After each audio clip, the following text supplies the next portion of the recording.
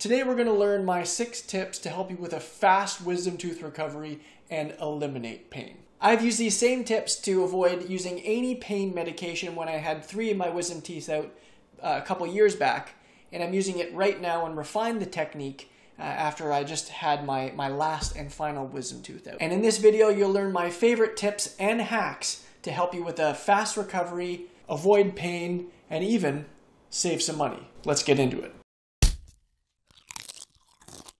So as I mentioned, I just had my final wisdom tooth out, and I'm still a little puffy on this side here. This side is my sort of regular face. I'm not sure if you can see it too much here. The swelling has gone down significantly, but puffy side, regular side. Puffy side, regular side. Puffy, regular. I had a pretty invasive last surgery. The first 3 teeth that I had were pretty easy. They, kind of popped them out, and I wasn't sedated. I was medicated and just awake during the process. This final one though, I was sedated, and they really had to get in there. It was under my gum and a whole big thing. My jaw was definitely a lot more puffy than the last times that I had it.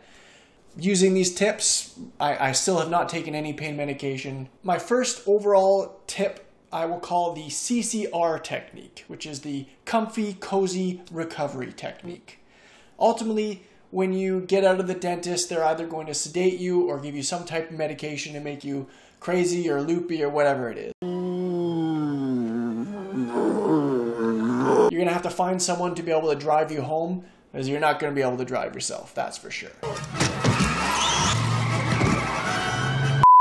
Because you're going to be heavily medicated, you're probably going to be sleepy. Make sure to pack ahead. Bring a pillow. Things are always better when you have a pillow around. Wear some comfy clothing. That's always a good tip. Bring some slippers. Heck, bring a blanket if you want, right? That passenger seat is your domain. You make it as comfy and cozy as you want. The other thing that you want to do is you're going to be resting on the couch for a while, right? Lap up that relaxation time. So catch up on some binge-worthy Netflix shows. The couch will be your area for the next probably 24 hours for sure. Last thing that you want to do during the CCR technique is to really make sure that you are well hydrated. And that's what I call high-quality H2O. Water is always important regardless, but during this time when you're trying to heal, etc., crush back that water and keep yourself hydrated. The next overarching tip and technique I'm going to call the ice baby technique. So the key part to fighting your puffy face or inflammation is, in the first 24 hours for sure, is icing your face as much as possible. Now I have a gel pack. I think these work really well because they're very flexible, they stay nice and cool, and they can, conform to your face. So ideally you have one of those, but if you don't, putting ice in a bag works just as well. So as I said, icing your face within the first 24 hours after surgery is the most important. Ideally, you continue that all the way for 48 hours after the surgery, but it kind of loses its effectiveness after the 24 hours and definitely after 2 days. So now let's talk about the icing technique. I myself like 15 minutes of icing and then 15 minutes of recovery time. So during that recovery time, you want to make sure you put that ice pack or ice or whatever it is back in the freezer to keep it cool. And then after 15 minutes, you bring that back on.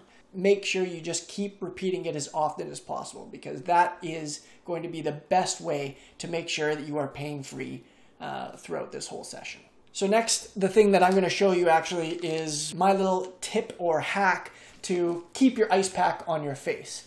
Ultimately, holding the ice pack on your chin or cheek or whatever it is for 15 minutes, it's exhausting. It's a hassle. It's no good. And you can go out and buy like a strap that's for recovery for wisdom teeth, but frankly, save yourself money and just do what I'm going to show you to do, which works very well and doesn't cost you a dime. So you have yourself your hoodie or your jacket on, and the setup's pretty simple. You just grab yourself your freezer packs.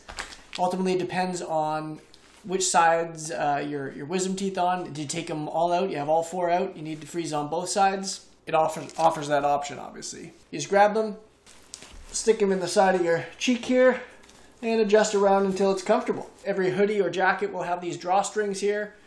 And there you go. You have yourself a makeshift freeze pack. It's simple. Want the other one? Just make up a little bit more space. Make yourself much more presentable, as it were. Looking good, right? Huh? Huh?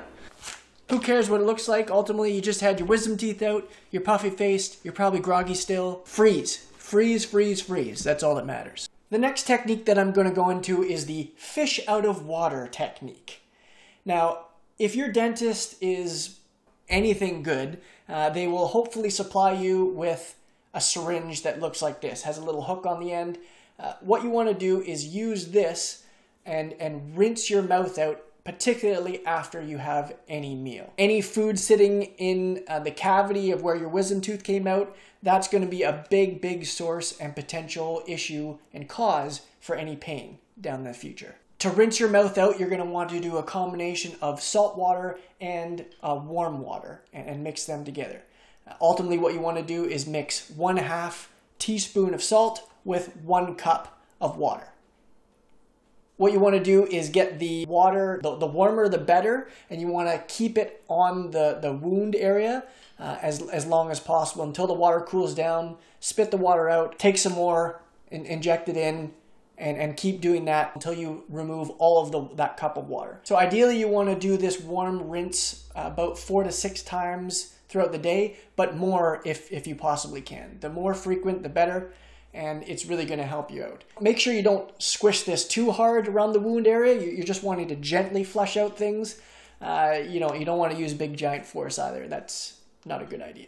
Try and have the water as warm and as hot as possible to keep it on that area. And that's really going to help drain the wound and make sure that your inflammation stays down and makes you heal that much better. And really make sure to do one final good session of the warm water salt rinse just before you go to bed. The other thing that you can do is have a hot compress on your face. Now, I don't really use that technique. To me, the hot water in your mouth, if you're going to do something, that is for sure the way to do it. And that's what I spend most of my time focusing on. Some people might get a bit of a soreness, a muscle soreness in their jaw because it's maybe stayed in the same spot for a while. So you can use, that same gel pack. They can be heated as well, and you can put that on your side of your face. I find that the heat kind of disappears quite quickly, so that's usually why I don't use it. And some people put hot water on the cloth or something, but after that, it's such a short period of time before the cloth gets cold anyways, so I don't use it. But you can massage just the muscle just in front of your ear here. Just, do whatever. Use whatever massage technique that you dream up of. I'll leave that to you. Okay, let's talk about sleep. What you want to try and do is keep your head elevated as much as possible. Lying on a flat surface, your head will be in the same position or height as your heart, and so blood can tend to flow and accumulate again in your wound areas, and so you wake up with a way bigger puffier face. So the way to keep that down as much as possible is to keep your head elevated and above your heart. So I like to put a couple pillows behind my head and just keep your head slightly tilted above your heart. Yes, it's probably a little uncomfortable during the first few nights to keep it elevated, but again, these things will really, really help you to keep that inflammation down, and that's really the fight that you're always trying to do. And lastly, let's talk about the don'ts. These are all the things that you absolutely want to avoid to make sure that you don't end up with something called a dry socket. And I'm not talking about like a dry socket wrench or anything like that. And I'm also not talking about a dry sock named it. Hey, how's it going? What I'm talking about is the really painful part that can happen if the blood clot of your wound ends up getting pulled out. And that can happen for a number of ways. One thing to keep in mind is exercise. You don't want to exercise in the first 24 hours for sure. But really you want to keep it moderate and light exercise, if any at all, for the first 7 days really. But the first 24 hours is very important. You just want to relax as much as possible. For smokers out there, absolutely no smoking. Doing any type of sucking motion in your mouth will really increase the chance of getting a dry socket, and I don't think it's worth it. So get yourself a patch. Keep the smoking to a minimum, or ideally none at all. And for you non-smokers out there, don't use straws either for the drink. That's still that same sucking motion, and that constant repetitive sucking can pull the blood clot out of your tooth area and give you that dry socket. One really big thing for me that was tough is no spicy foods.